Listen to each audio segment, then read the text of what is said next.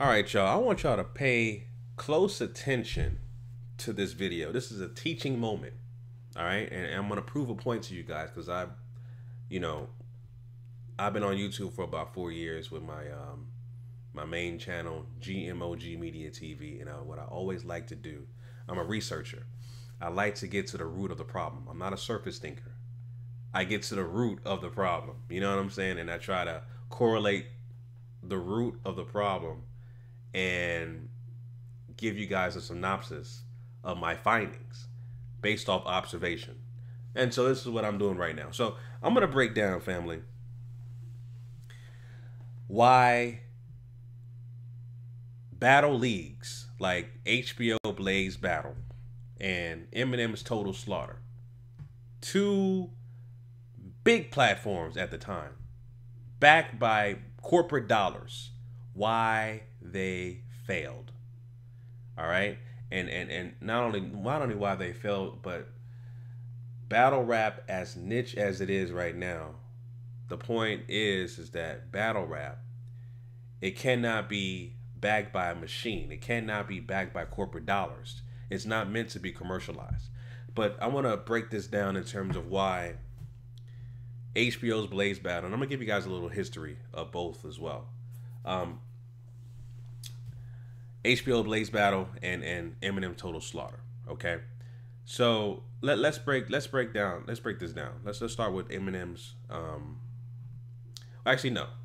Let's start with HBO's Blaze Battle because we're going to go in chronological order. So you may or may not know. All right, HBO Blaze Battle. This was basically a contest of 16 MCs. Okay, now these 16 MCs were chosen, through various means at the time, and the particulars of that of Blaze Battle was the actual backers of that was Vibe magazine, who created a spin-off of their magazine called Blaze. And as you can see right here on the screen, this guy right here, Jesse Washington, was the editor or managing editor of Vibe magazine.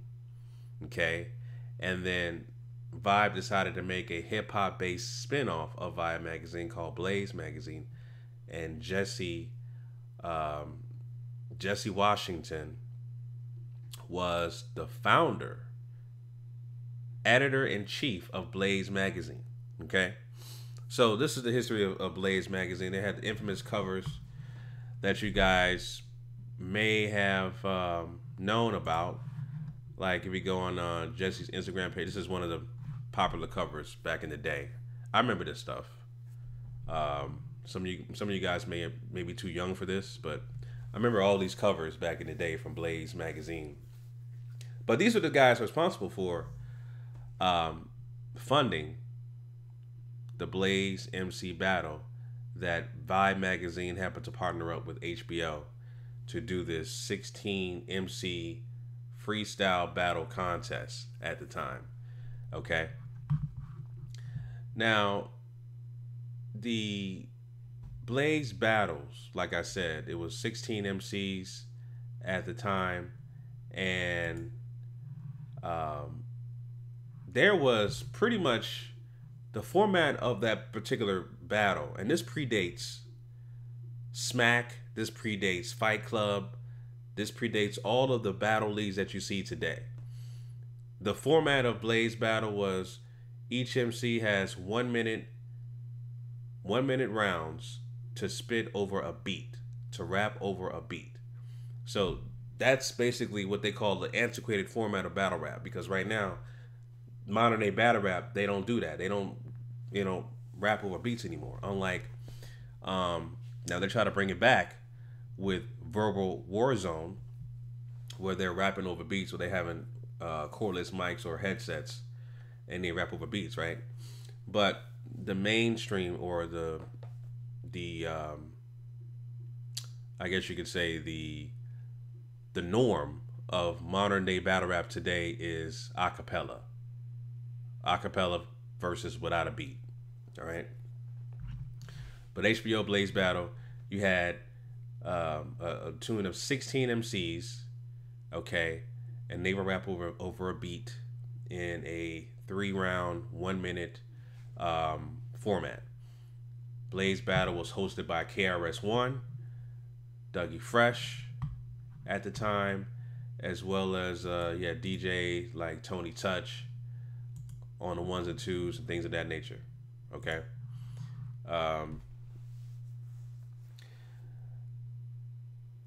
HBO Blaze Battle at the time was meant to be, and this was they were pretty much ahead of their time, to be honest with you, because this also predates contests like American Idol, The Voice, America's Got Talent, right?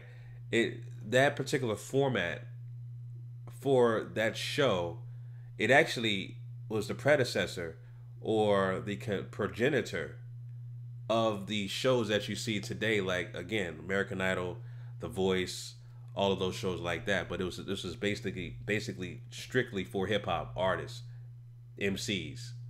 Okay. The problem with HBO Blaze Battle was the format. What I mean by that was the show was recorded, but it was heavily edited. You can read online in certain blog posts and stuff like that about HBO's Blaze Battle. There was a lot of fights going on during recordings, a lot of mishaps. A lot of the times the MCs will have to redo their verses, you know what I'm saying, or do so many takes to make sure that the recording meshed well during the editing process. But again, it didn't feel organic because it was so heavily edited, and you could tell, with KRS-One as the MC, and they would do so many cuts in between segments and stuff like that. It was actually pretty, it was actually, from an editing standpoint, pretty bad to watch. But overall, you look back on it, HBO Blaze Battle was pretty much a trendsetter in terms of how you view shows with the contest format, or like a talent show format, and it's based off the HBO Blaze Battle. That format. The battles weren't necessarily judged. You had crowd participation based off crowd reaction. That's how they would view. That's how they would pick the winners, right? But overall, like I said, HBO Blaze Battle, it had a very antiquated format, and it was heavily butchered and edited, and because battle rap just needs to be in its pure raw essence, meaning that unedited, basically, especially when guys are spitting their rounds, it doesn't come off organic. And that's pretty much why it failed. And that's also pretty much why, what was I going to say? That's pretty much why that, as I said before, my opening monologue, you can't commercialize battle rap. It's not meant to be commercialized. It's not meant to be backed by corporate backers, corporate entities. It's meant to be in its pure raw essence, from the streets. You know what I'm saying? That's what it's meant to be, right? So, like I said, HBO Blaze Battle, you had the winner from HBO Blaze Battle back in 2000, Idea. He won the whole contest. Rest in peace to him. And he was the winner. I believe he beat who did he beat? Who did he beat in the final round? I think it was E-Dub or one of those guys. I gotta pull up the video. But and I forgot you had RZA. RZA battled Lord Akeem. I'm looking at the old footage now. I remember that battle too. But yeah, you know, Blaze. Oh yeah, I forgot J. Rue the Damager battle too. Damn, I forgot about that. I forgot about that. Yep. I remember Breeze Everflowing. I remember him. He was pretty good. He was pretty dope. But I also want to point out this, right? Idea was the winner, but you had other winners as well in the context. Even the guys who lost, the main goal of battle rap and how it's supposed to be is supposed to be a stepping stone to get to the next level as a signed artist, sign established artist, establish your fan base, start making albums, mixtapes, and touring and making successful money, lucrative money. And that's what these guys did. Rest in peace to Idea. He was able to do that. He signed a record deal, able to put out albums, material, tour. You had other guys as well who were contestants of Blaze Battle that also signed record deals and things of that nature. From HBO Blaze Battle. You know, and they also try to make it. They also try to do a part two. They try to do a continuation of Blaze Battle, but it went defunct. They didn't have enough. You know, they tried to get contestants for the return of HBO Blaze Battle. They tried to make it a return back in 2002, right? So 2 years later, they try to return it and slated for August of 2002. They were looking for talent, and they couldn't find talent. They couldn't find the resources and enough money to continue on with HBO Blaze Battle or the Blaze Battle series, which they try to make a competitive sport in battle rap. All right, so you know, again, overall, man, HBO Blaze Battle predates Smacks, predates Fight Club, it predates all the major battle leagues or independent battle leagues you see today. You know, but you know, that old format of rapping over beats was shape shifted, and again, I got to bring up Cassidy. Was shape shifted when Cassidy battled Freeway in Rockefeller Studio.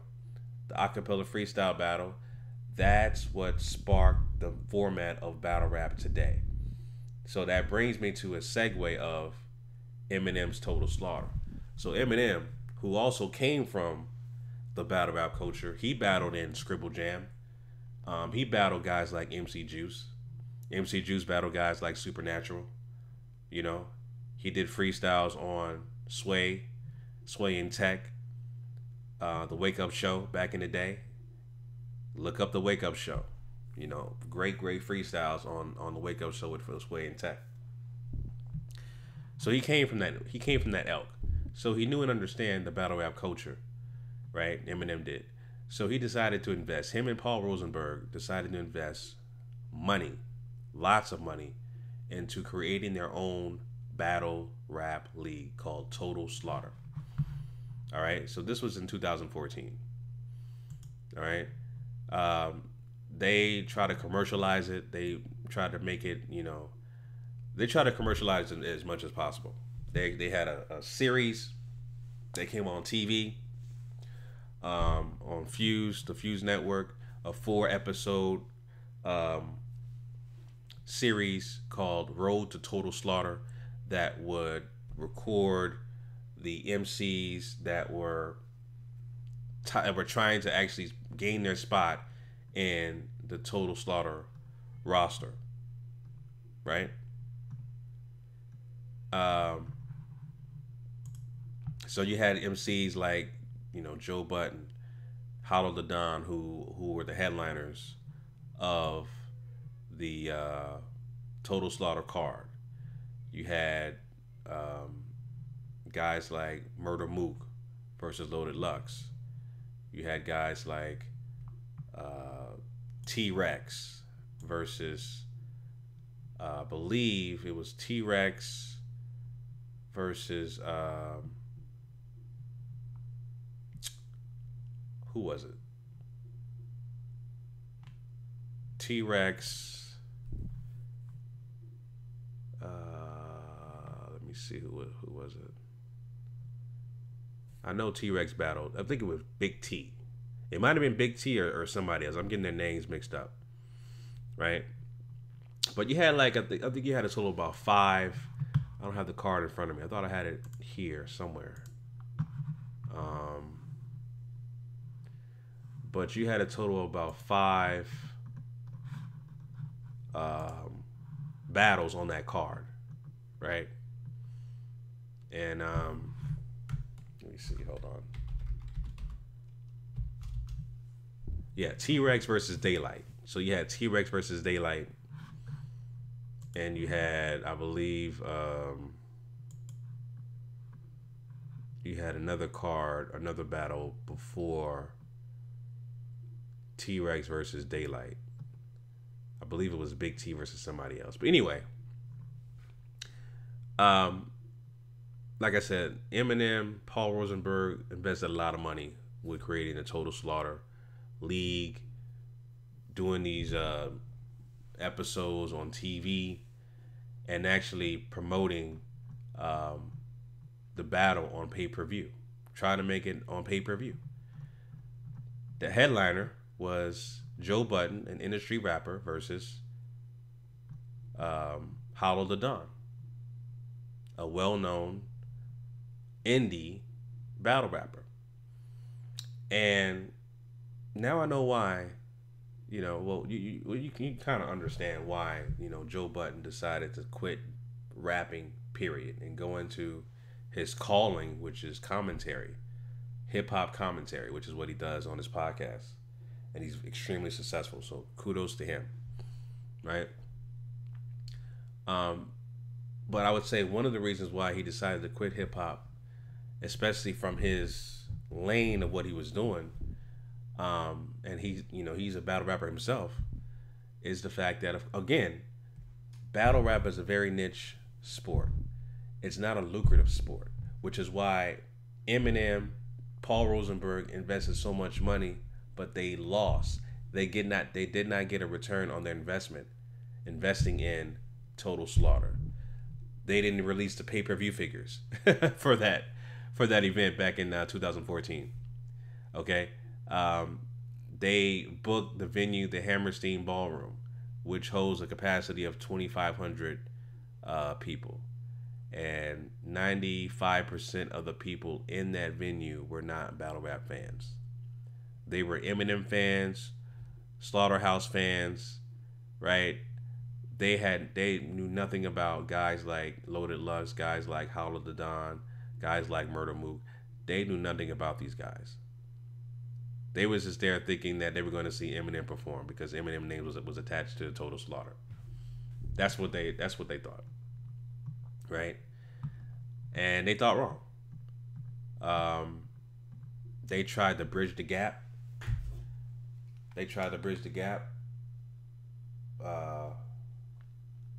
Between hip hop, battle rap, right, into mainstream hip hop with the Total Slaughter. And again, you can't do that. These are two different entities that cannot be the same. Battle rap needs to be organic. It needs to be raw, uncut, unfiltered, and it cannot be backed by corporate dollars. It can't. And that's a conundrum too, because you want the sport to expand, but, and this is the key word here, battle rap needs to expand, right? It needs to gain a bigger fan base, but the key word here is that it can't be a lucrative sport because you cannot project the fan base. The fan base cannot be projected because it's such a niche sport. It's such a niche market, You know, a mainstream hip hop artists like Drake or Travis Scott, millions of fans, right? You can easily project what they're going to do in the next album. You can project that easily. You can't do that with battle rap because it's such a niche sport. It's hard to predict. Basically, it all depends on who you have on there on your card, right? And this leads back to what I said before. This leads back to Cassidy. You know, in order for you to understand how to be successful in battle rap, making the most money, generating the most money for these leagues and for yourself, making the battle rap culture relevant again, right? You got to understand how that's being done because the majority of these battle rappers aren't making no damn money. You can't call yourself a professional battle rapper. It doesn't exist. You can't because you're not making that kind of money. But they're trying to make a career out of being a professional battle rapper. And that's what Total Slaughter tried to do, right? Watch this video or watch this clip. And it explains what they were trying to do, but it failed. This summer, witness the birth of the next great American sports league. This is Total Slaughter 1. Okay? See what they said, right? Witness the birth of the next American great sports league. Total Slaughter 1. So they were looking to continue this. Total Slaughter 2, Total Slaughter 3, just like HBO Blaze Battle. Can you imagine if HBO Blaze Battle, right, kept continuing like they did American Idol for like, what, 10, 15 seasons? Can you imagine they had like 20 seasons of Blaze Battle and it was so mainstream that you can stream it on platforms like iTunes and Tidal and Spotify? You know what I'm saying? Can you imagine that? It would change everything. You if that happened, you would see no Smack URL, you would see no King of the Dot, you would see no RBE. You wouldn't see none of these leagues today. If HBO Blaze Battle was successful and had the right format, all these other leagues would not exist. But it failed. Because again, there's no lucrative money in battle rap. If you follow the blueprint of how to be successful, you learn from guys who did it, like Cassidy, who did it successful the most. But guys don't want to humble themselves. Guys don't want to be able to sharpen their tool, or maybe they're just not talented enough to actually produce good music where they can be successful. Get, have good music, mixtapes, albums, being able to tour, make good money, and then come back to the sport of battle rap and just show, that you still are in the culture and it's still you're still tuned in to the culture. And that's what Cassidy's doing.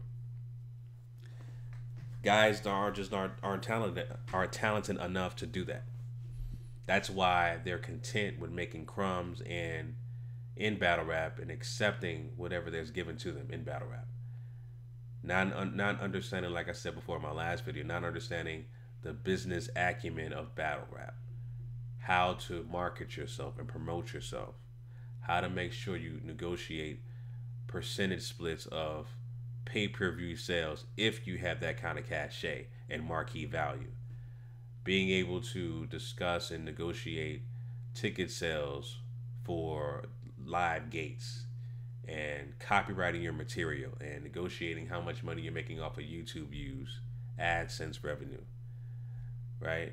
If you're just content in taking money up front or taking half your money based off the contract you sign and another half during the battle or after the battle, you just don't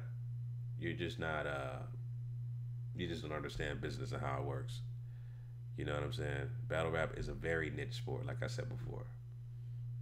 It's a conundrum. You want to expand and make it bigger, but at the same time, battle rap is not meant to be commercialized or backed by corporate dollars, like I said before. It's just not. And you saw it fail with HBO Blaze Battle, funded by HBO and Vibe Magazine, and you saw it fail with Eminem and Paul Rosenberg,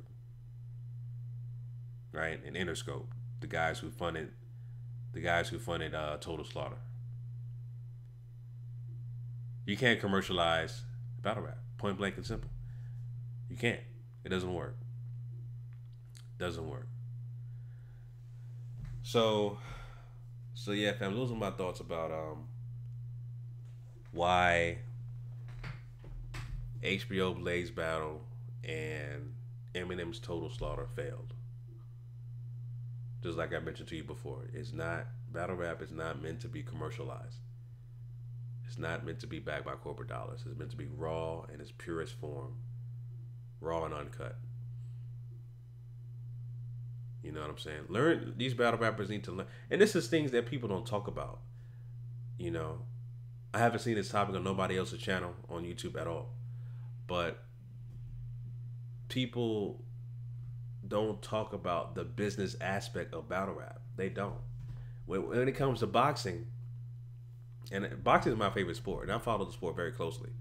So we can have conversations about the fight, negotiations of the fight, purse splits, ticket sales, all of that, right? You can talk about that in boxing, but you don't hear about that enough in battle rap. Like there's an NDA in terms of what kind of contract these battle leagues are making these battle rappers sign. We don't know. We can only speculate how much these guys are getting paid. What are the contract stipulations and stuff like that, right? We can only speculate. They don't release those numbers because it's just they just have a contract like that, an NDA, if you will, for that. But there's just not enough talk about the business aspect of battle rap, and the people need to be educated on how that works. You know what I'm saying? So yeah, those are my quick thoughts about, well, not quick thoughts, but those are my thoughts about HBO Blaze Battle and Eminem Total Slaughter and why they failed, and why battle rap is a niche sport, and how it can't be commercialized. It's got to be pure and uncut. Bottom line. All right, family. So leave your comments down below. Let me know what you guys think, family. Make sure you follow me on Instagram at GMOGMediaTV. Till next time, Chauncey signing out. Peace.